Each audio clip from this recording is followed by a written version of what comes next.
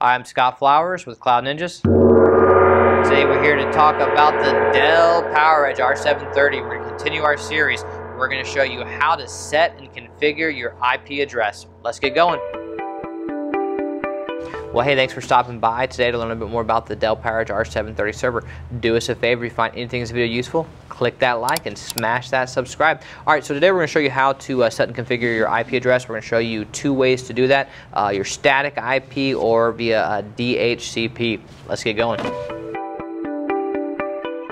Alright, we're going to show you how to set the IP address on your Dell PowerEdge R730 server. You will need a NIC or a network card and an active network connection.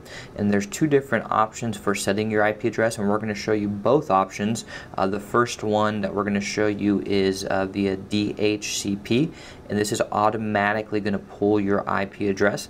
And then the second option that we're going to show you is the static IP, which you will have to set manually.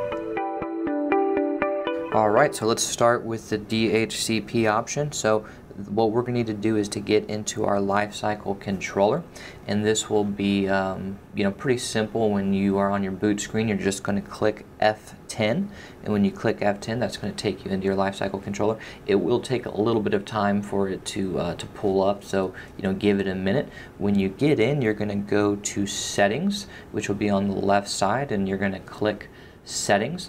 After you click Settings, it's going to pop up with two options. You're going to want to click Network Settings.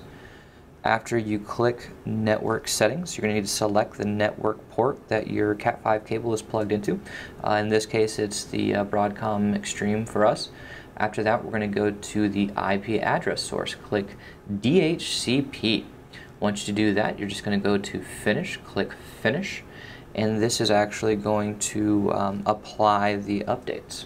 It will take a second for the updates to go into effect, and this will automatically set up the IP address, which will give the server internet access. So this is the first way to set your IP address via DHCP.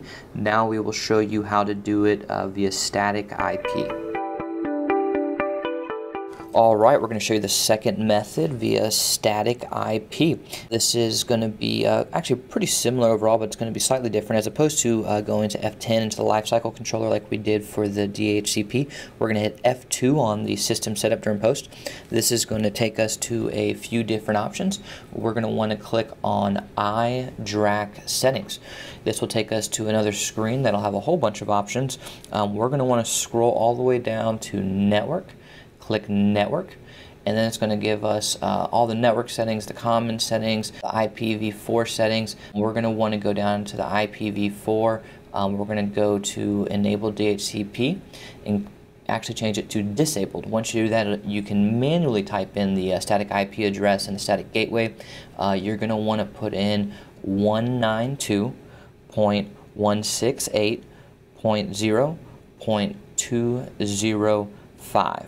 And that'll be the static IP address. Now the static gateway will actually be pretty similar, except for at the very end, instead of the 0.205, it'll be a 0.1. So we're going to type in 192.168.0.1, and the static subnet mask is actually going to stay the same at the default. You're just going to want to save your settings and reboot your server, and then your IP address will be changed and saved to 192.168.0.205. Well, hey, thanks for stopping by to learn how to update the IP addresses for your Dell PowerEdge R730 server. Do us a favor, if you find anything in this video useful, click that like, smash that subscribe. And if you guys are looking to custom build any R730s, or this is what you use in your data center, we sure love the opportunity to win your business. Let us know the configurations that you're using, and we'd love to send you a quote.